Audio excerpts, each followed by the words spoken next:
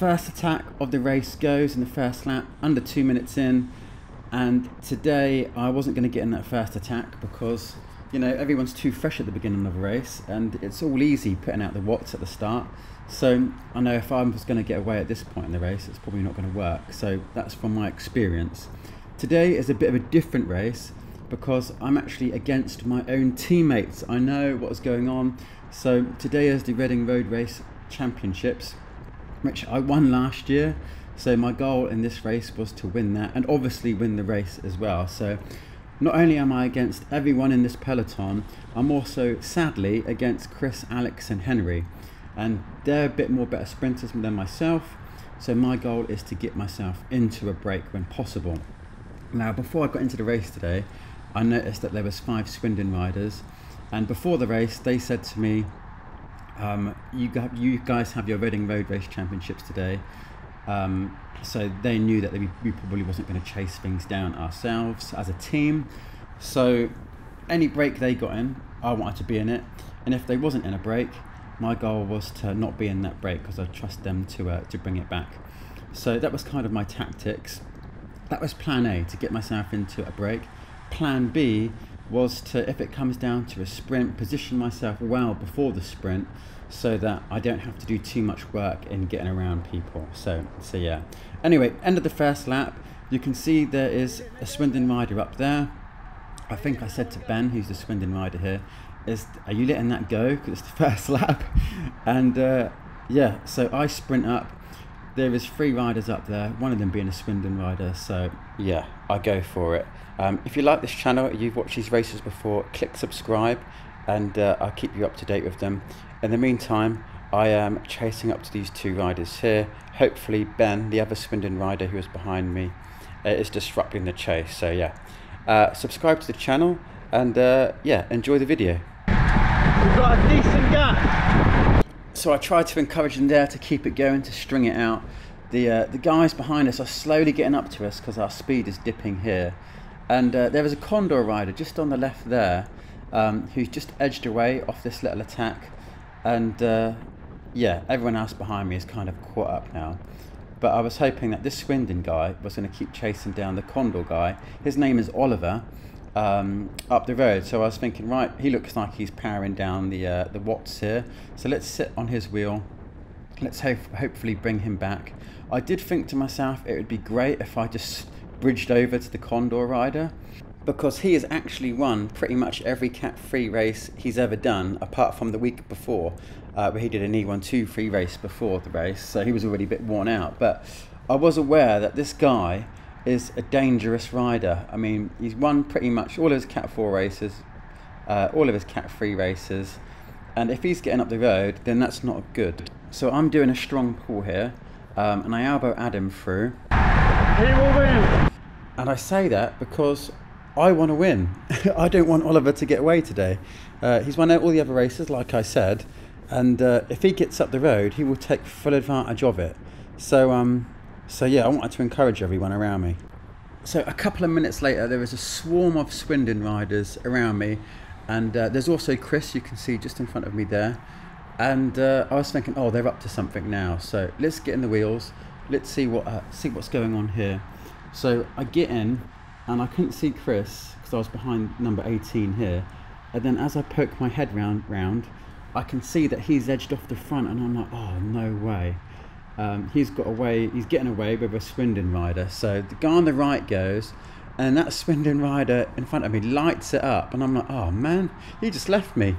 And so I was a bit like, oh, I'm going to have to pull this one back. Chris is with 2 riders, and in a normal scenario, this would be beautiful. A teammate up the road, 2 people from the other team, and I'd sit back and let them go. But because this was the road race champs, oh, I'm so sorry, Chris, for doing this. But I had to put down the power to try and get back up to you, because if you guys got away there with like 4 of you in a little break potentially, that could be disaster for my race. So I'm coming up here, I'm powering up to them. Condor is still off on the left back there, and yeah, I'm pulling it back just about. My heart rate's at 190. They've set up. I've brought them back, And yeah, I just didn't want Chris to get up the road without me, because you know I want to retain my championship. So yeah, at this point I'd done a lot of work in the last 2 or 3 laps, started the race, and I needed to recover a little bit now. So as I'm trying to recover in the wheels here, you can still see Oliver the Condor rider up the road. He's in striking distance for someone to bridge over, and I was really surprised that he hadn't got swallowed up by the last couple of attacks. But he's still there. I wasn't too concerned, because he's only just hanging off the front, someone's going off there, and I was pretty confident that he might get brought back pretty soon. Only a couple more attacks and we'd probably have him. So as we come around this bottom corner, there's a few people that have gone off the front. Not any Swindon riders that I could see, but I was behind 2, so I was kind of covering whatever they were doing, because if they pull things back, I can be right there just in case a break gets in. So this rider picks up the pace, I sit on his wheel to be carried up, but I'm in his wheel and I'm doing like 500, 600 watts here, just sat on his wheel, so he was really going for it. And yeah, I was hurting at this point. My heart rate is so high. And after that bit of work, there is another Swindon rider who I didn't realise was up the road, and he starts disrupting and blocking everyone, and I lose the guy who had the momentum's wheel. So I am getting chipped away at here quite badly. So another effort to dig in, and you can see ahead, that's the women's race, but it was all strung out in front of us. A few splits were appearing, and at least if there was going to be a split, I was going to be on the right side of it at this moment in time. So yeah, a couple of minutes later we're coming down to this bottom corner, and out of nowhere Alex and some other guy seem to kick up and do an attack themselves, and it always seems to be happening on this bottom corner. So I'm coming down here, and it's not a Swindon rider that Alex is with, so I wasn't too fussed. So I knew that the Swindon guys would probably chase that back, so I try not to do too much work.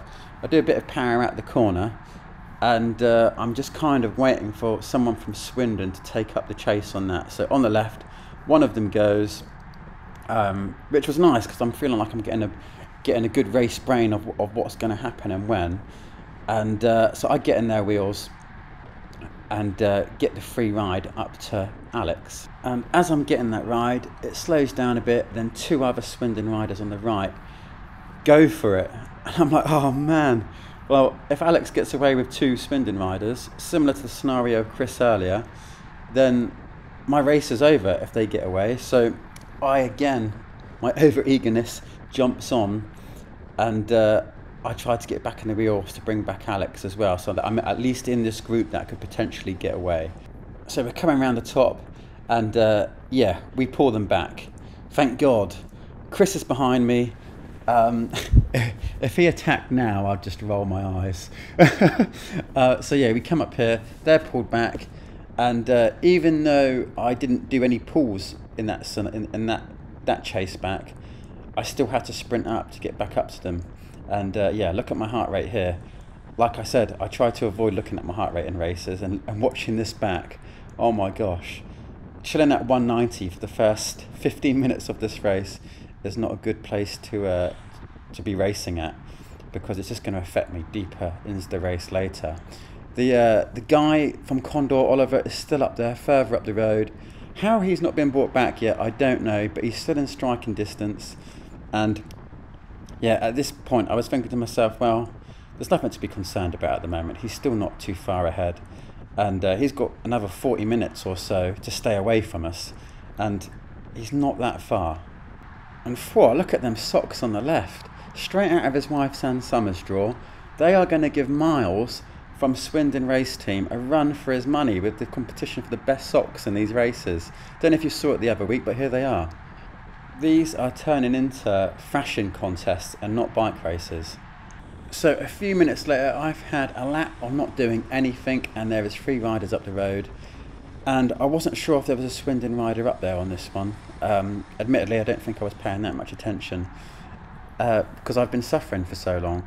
So as soon as I see that Swindon rider kick up there, I hop over to him and get on that wheel as quickly as I can. Because if he gets away, you know, the Swindon riders are going to be disrupting behind us. And also, if there's a Swindon rider up there and he's bridging over to them, then that's great news.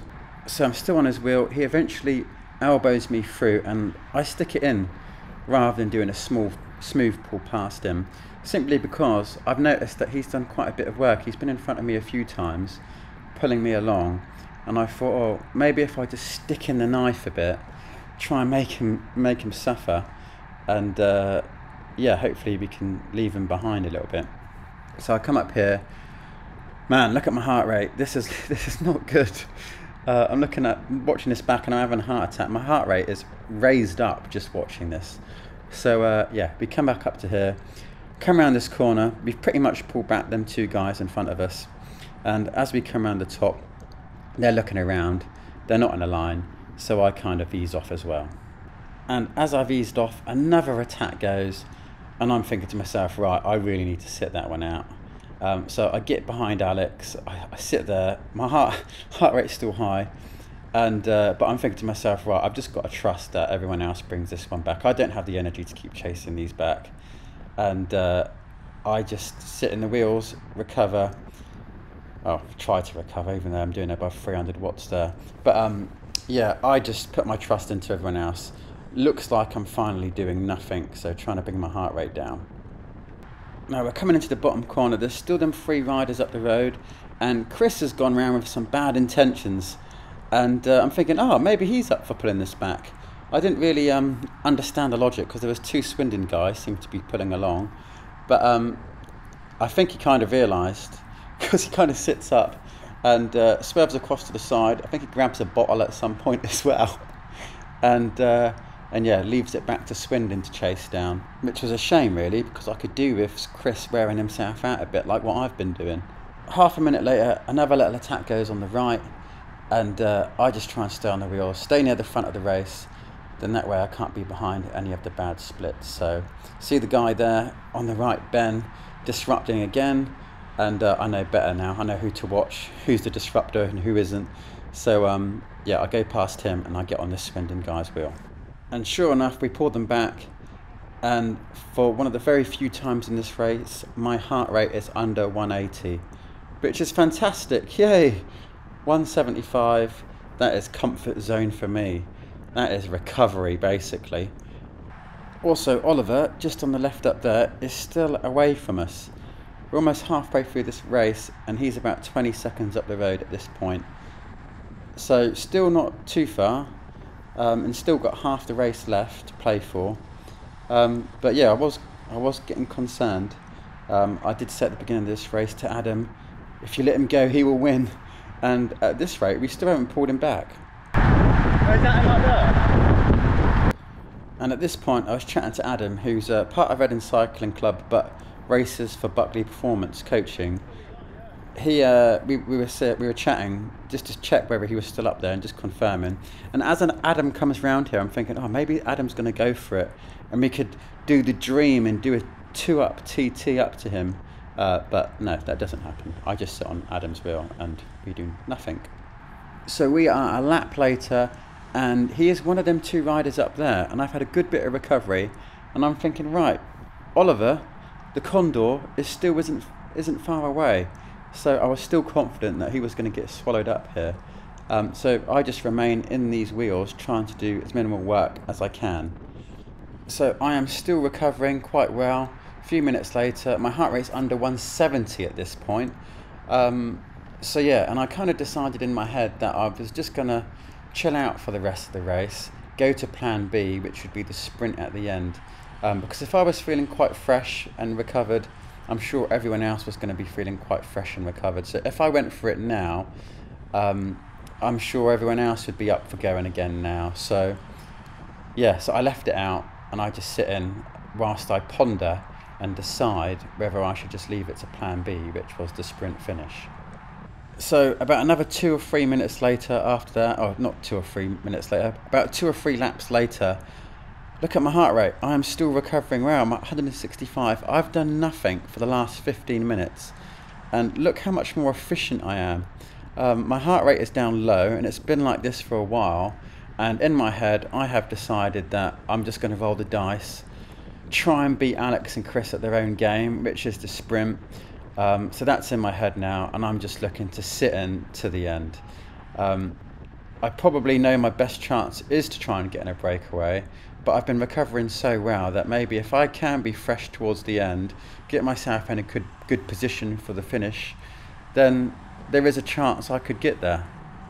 But as I'm sat here, I get a quick reminder that it's not the best place to be. That cone getting hit, it's a lot sketchier when you're in the mid-pack or towards the end of the peloton. So in my head I'm thinking, maybe I'm better off being a bit further up at this point. Plus, look how strung out it is. If a split happens now, I'd have a lot of work to end up doing. So yeah, not great. And sure enough, a couple of minutes later, look what appears, a little split. And yeah, someone on the front of this little group needs to bring that back, which they do. But yeah, a quick reminder that being on the wrong end of the peloton isn't great. It's always best to be, in the first half, the first quarter even. And the other problem with being back in the peloton is Adam has gone up the road and he's attacked off. Just saw him on the left, and you end up missing opportunities like that off the front. So if I want to be in a break, being all the way back here, even though I planned for a sprint at this point, when I saw that go, and I was like, three of us could have got away there, potentially, and that's where I need to be. So being towards the front of the peloton, you always have the option of, if you do want to hop on an attack, you can hop on it, and if you don't want to hop on it, you don't have to. But it's a lot better than being back where I am at the moment. But they get brought back. A couple of minutes later, my heart rate's still nice and low, 170, and I'm thinking maybe we've got 10 minutes left, maybe 3 laps to go after this lap. I'm so used to Abingdon being about an hour long.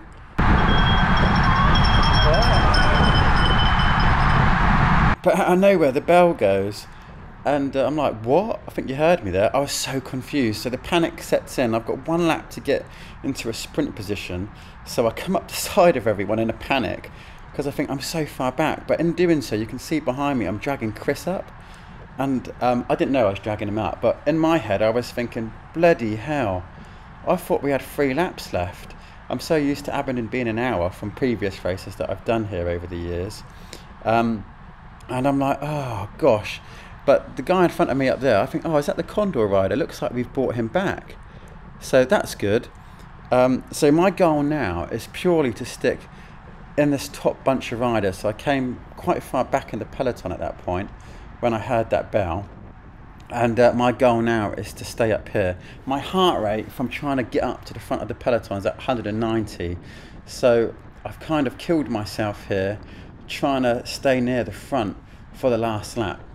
But I'm behind these guys' wheels. I don't want to use up too much energy. But in my head, I want to be first or second wheel around that last corner. So I don't want to get swarmed. You can see looks like I'm out in the wind, but I was kind of getting covered by by a bit of crosswind there. And I come around this guy. Guys on the right, I was paying attention. They were going for it. So I'm like, damn it, I need to get on that side. I get over onto the wheels over here. My heart rate is at 193.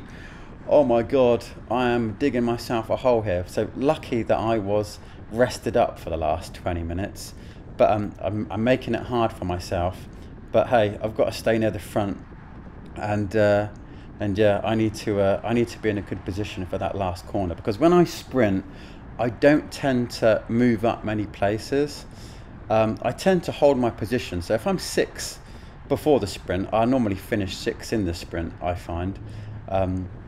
So I come down here with that in mind, that if I want to win this race, I need to be in that top, first, second or third wheel. Quite a few riders around there came onto me, so I hop onto this guy's wheel, sit on him. You can see Chris behind me sat on me, so I'm leading him out at the moment, which is really bad. This guy comes through and I'm losing back, I'm coming back positions here, so I go around them again. I'm at 194. Alexander is now on my wheel. This is the perfect lead out for everyone. But thankfully that London Dynamo rider seems to come round, and they get boxed in a bit. So now I'm coming around this corner and I'm about to try and go for the win here. So I pick it up, heart rate's 196. My sprint, I think it peaks at like 800 something, because I just burnt all my matches earlier in the race. And out of nowhere, shadows come up on me, and Alexander comes flying past, fair play, and then I get pipped to the line by everyone else, which is super frustrating. So where did I finish? I finished 15th. Can you believe that? But yeah, I shot myself in the foot in that last lap, did too much work, didn't have the power because of that to kick up in the sprint and get above 1,000 odd watts, and very hard race at the first 25 minutes. Oliver, who was the Condor rider, he managed to actually get away. We never caught him, he got away solo. And if you want to watch last year's Road Race Champs, click the video below. See you soon.